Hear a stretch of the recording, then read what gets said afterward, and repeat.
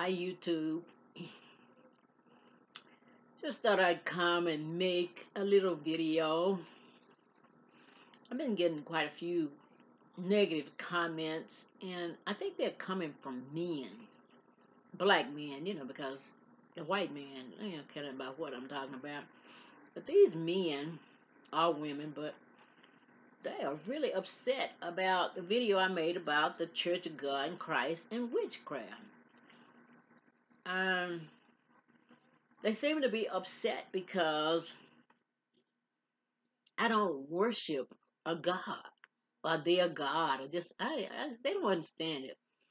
But I don't have the need to worship a God. A lot of people are like that.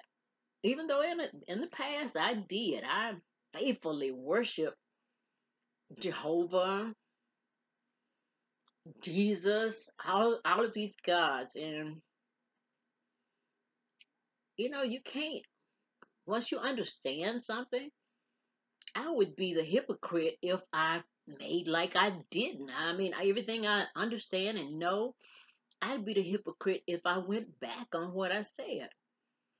And I don't know, I've deleted a lot of comments, and some people, it's a lot of people gonna get deleted because I don't want to go back and forth with these long dissertations and books and all of this stuff that people are writing.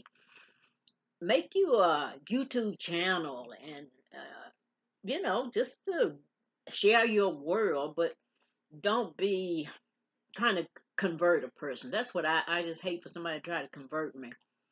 I am a person who rarely believes. I used to, but I go on things that I know because when you believe, it's just you're still searching, and it's faith when you have to believe. But the things that I know is what carries me through. A few things that I know.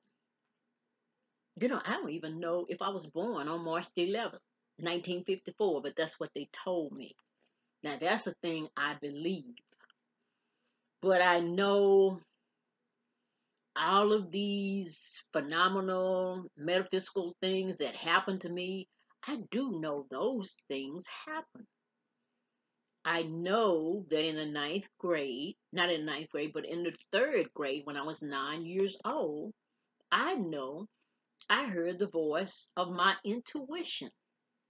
That intuition was me, my voice, like I am now, talking to me when I was in the third grade because I heard the voice and it sounds like me now. But when I was in third grade, I didn't know who that voice was.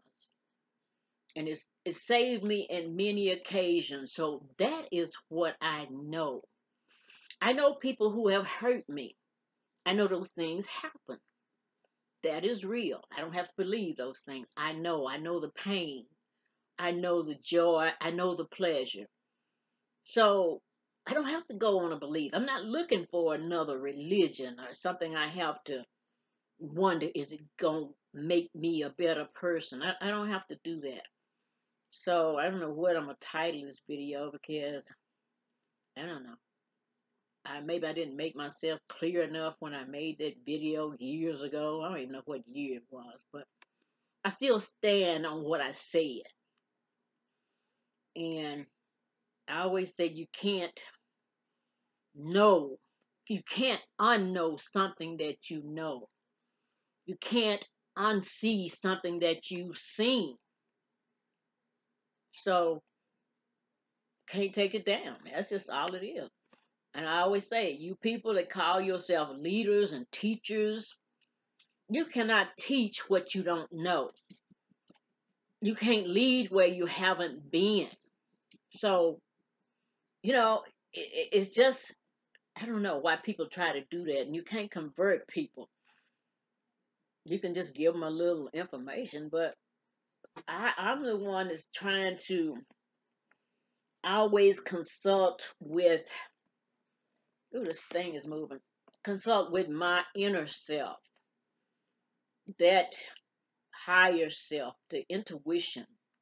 That's all I need to know. So People can always talk about what Jesus said and what Christ did, and I believe that his message was misinterpreted some kind of way. When he said, I and the Father are one, Father, make them one as we are one. When you are one, if God is here and you're one with God, that's what I'm talking about. When I say you are God, it's just like the river that flows to the ocean. When the river flows into the ocean, you can't separate them. You can't tell. So they are one. We are one with God. We create ourselves, we recreate ourselves on a daily basis. If you want to. Now, you could settle behind a rock on the road and just absorb some kind of religion. But I don't have to do that. I don't have to be a part of this Hebrew Israelites and none of that stuff. Church of God in Christ. I don't have to do nothing. Catholic, all of that.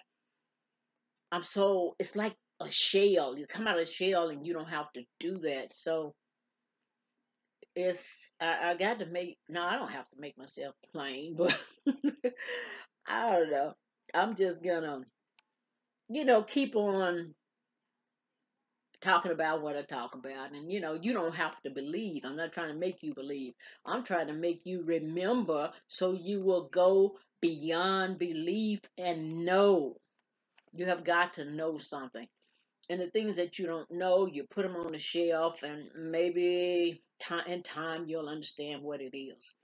There's still a lot of things on my shelf or in my box that I don't understand. But we'll get there when we get there. But I can't go for these Hebrew Israelites and telling me about Jehovah and the Most High.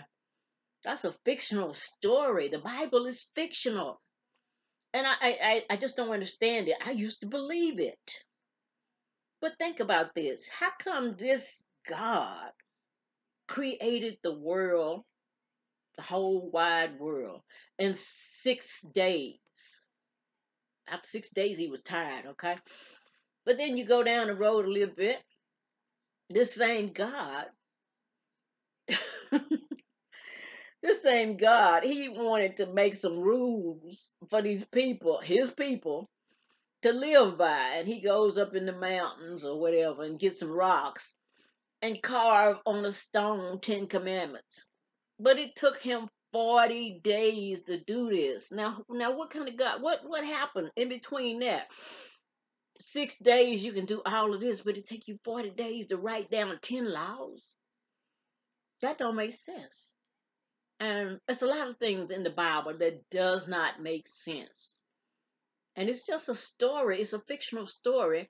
You have to remember we grew up on stories. It's in the nature of man to tell stories. Your African man, the black people, they are the first storytellers that there is, or that there was. They're the first ones who started telling stories.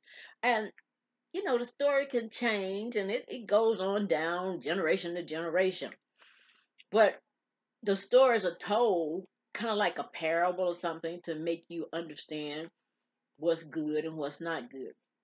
But it serves a purpose, but it's supposed to open your understanding. But the Jewish people, they are one of the most creative storytellers that there is, because you think about it, that story in Genesis and all of that is just wow. It's a good story. Think about Hollywood now. The Jews are still leading the storytelling, so they make all these movies and they just full of, I don't know, imagination. So that's all it is. It's a story. And I have so much peace when I go inside and consult the inner me, Mary, the portion of me now that I don't know what I know. I feel so much better when I consult myself. Because this morning, boy, it rained, cats and dogs, and I just love to get wet in the rain. But I was sitting there opening a box. Some of Sonny's goodies come in these boxes from Chewy. So I couldn't find my box cutter. I mean, I knew what it was, where it was, but I just didn't feel like digging for it. So I guess this big old cutting knife and come in the living room and kind of swinging the knife around, playing with the box. And this voice says, "You be careful because that knife will make you bleed." And I said, hmm. I went on, sat down, and started cutting the box. When I made the first cut, that knife came around and slashed my thumb right across there. Blood went everywhere. God, I had a hard time making this cut stop bleeding. But that sweet little voice whispering, "Be careful. That knife will make you bleed." And it wasn't even 20 seconds after that. Blood was everywhere. So I am just amazed that it's still there and information flows. So get in touch with your higher self and, investigate. You'll have more fun with it than sitting up talking about looking for a black Jesus with wool hair and all that.